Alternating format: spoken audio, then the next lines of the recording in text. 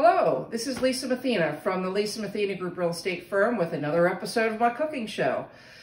We've done homemade ravioli and we've done chicken cutlet. Today we're going to be doing meatballs in sauce and or gravy, whatever you like to call it. As a kid growing up, my parents every Sunday used to have a pot of spaghetti, sauce, or gravy. A big controversy over that as to what you call it, but we call it gravy because we put meat in it. So it would either have meatballs and sausage or possibly pork. You could put pork chops in it. You could put chicken in it. But the basic sauce is what I'm going to show you how to make tonight. And I'm also going to show you how to make meatballs. So I like to use meatloaf mix for my meatballs instead of just plain beef. It gives it, in my opinion, a better flavor.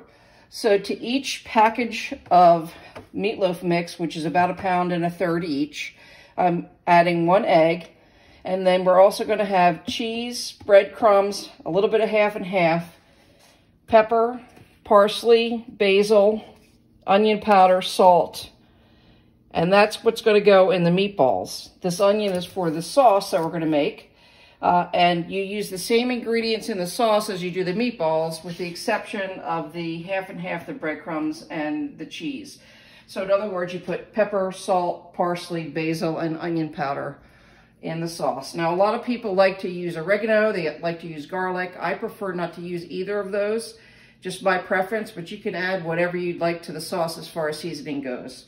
So the first step in making the sauce is you take the onion and you dice it roughly or largely, not really small pieces, and then you put a little bit of oil in a hot pot and you saute the onions until they get translucent.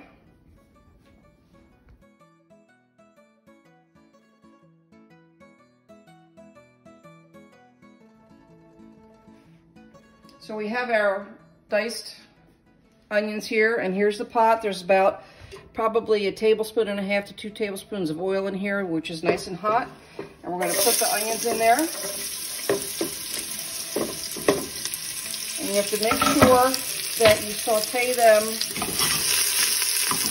on a lower heat so they don't.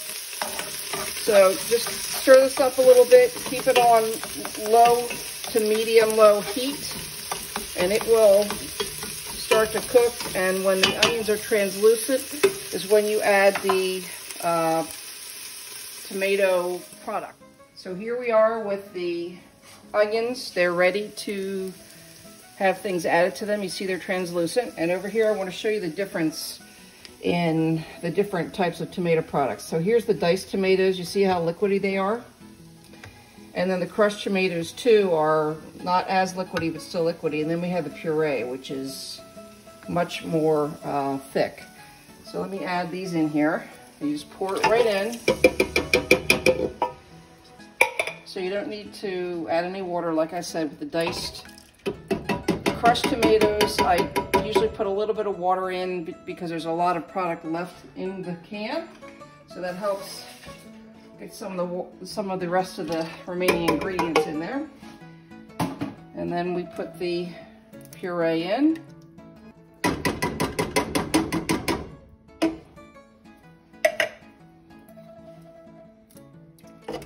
So if I was making a smaller pot of sauce or gravy, as the case may be, I would not use as many cans of tomato puree or diced tomatoes. So we have all the cans in here mixed up pretty well. You can see the onions in there, and you can see the crushed and the diced tomatoes. So to that, we're going to add the spices. This is basil, and for a pot this large, which is 5 cans, I'd say it's about 2 tablespoons of basil. I'll add a little bit more just to be on the safe side.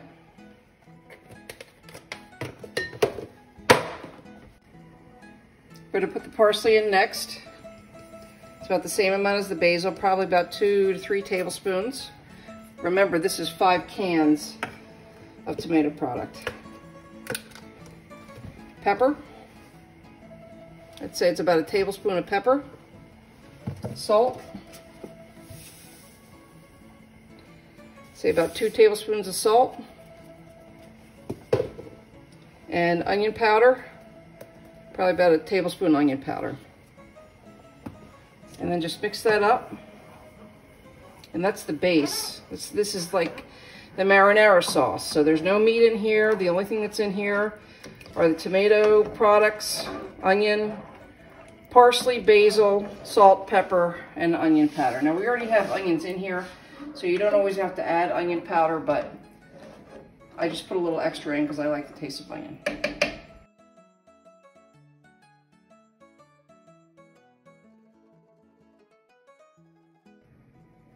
So now we're gonna make the meatballs. So here's our meatloaf mix, the 3 eggs, which is 1 egg per 1 pound and 1/3 of meatloaf mix. This is about a cup of Progresso Italian breadcrumbs. I like Progresso, but you can use any Italian breadcrumbs that you like. This is about a 1/2 cup of grated Parmesan or Romano mixed. You can use either Parmesan or Romano or a mixture. And then we have the pepper, basil, onion powder, salt, parsley, and half and half, which you may be surprised about putting half and half in meatballs, but it does help make them not quite so dense, and it really gives them a deeper flavor. So let's put the eggs in. And you should all know that you never crack your egg over what you're putting it in to make sure that you don't get any egg into the product. And of course I just did, but I took it out. We'll add the cheese. We'll add the breadcrumbs. All right, so this is the parsley. There's already parsley in the breadcrumbs, but I'm gonna add a little bit more. So we're gonna add about 2 tablespoons of parsley, about 2 tablespoons of basil, about not quite a tablespoon of black pepper. It's probably about a teaspoon and a half, I would say. About a teaspoon of onion powder. And about 2 teaspoons of salt. I'm also going to add some half and half. And how much half and half you add will be dictated by the thickness or denseness of the meat as you're massaging it and mixing everything in. So for right now, I'm going to pour about 1/4 cup in there. And then what you do is you got to get your hands in there and you just start kneading. So when you're a cook, you sometimes have to be adaptable. And that is the case here. I had to switch pots. I had too much in the other pot and it wouldn't fit all the meat. So here is our sauce, and it is marinara sauce right now. The key to a really good spaghetti sauce or spaghetti gravy is cooking it a long time, low and slow. Some people like it a little thinner, some people like it a little thicker, but when you cook it, if you want to thicken it up a little bit, you take the lid off and let it evaporate as it cooks. If you want to keep the same consistency, you leave the lid on. So we are getting ready to put the meatballs in. You can make the meatballs a couple of different ways. You can actually fry them in a frying pan. You can put them on a cookie sheet in the oven and bake them at about 225 to 250 degrees, about 15 minutes on each side. They're really good. They get a little crust on them like they do when they're fried, and they have a very good taste. However, today what we're going to do is we're actually going to cook them in the sauce. So I'm going to roll these meatballs by hand, put them in the sauce, and cook them. In the sauce, as long as it's simmering well, it'll take about an hour to fully cook the meatballs, and you can eat them at any time. But like I said, the longer you cook the sauce, the better. So if you're going to make sauce, you should start it in the morning, if you can, as long as you're home, and let it cook as long as you can. Once it's cooked, then what I do is I put them in dinner-sized containers, some sauce, some meatballs, or whatever meat I choose to put in here, and freeze it. That way, I have my own homemade sauce, my own homemade meatballs, and when you come home from work, instead of opening up a jar of sauce that some company made, you have your own homemade sauce and meatballs. So what you do is It depends on what size you want the meatball. And by the way, I did add a little bit more, half and half, to this. It was not quite moist enough, so I added about another 1/4 to 1/3 of a cup of half and half.